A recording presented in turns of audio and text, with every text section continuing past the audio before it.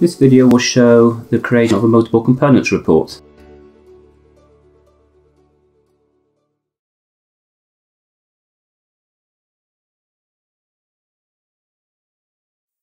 Okay, so I've run this program twice now.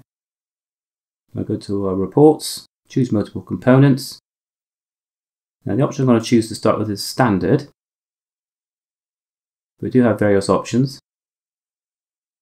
Run the report, so you can see we have the identifier here, component 1 and component 2, and its results are directly underneath.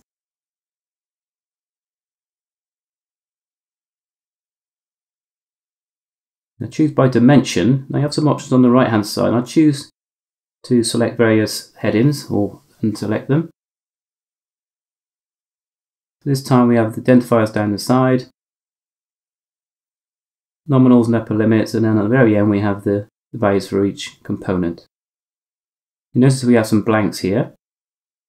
So I can actually put a character in there, or characters. So in this case I'm just going to put some asterisks in the no data string box. Okay, and that blanks things out. So that's quite useful if you're exporting the data for third-party softwares. I can also change the number of cells to the identifier. I'll choose 8 cells. And you notice now I have 8 individual cells which make up the identifier row. Okay, I'll choose by component. So down the side we have identifier, nominal, upper and lower and geometric limit. And below that we have each component. So component 1 and component 2.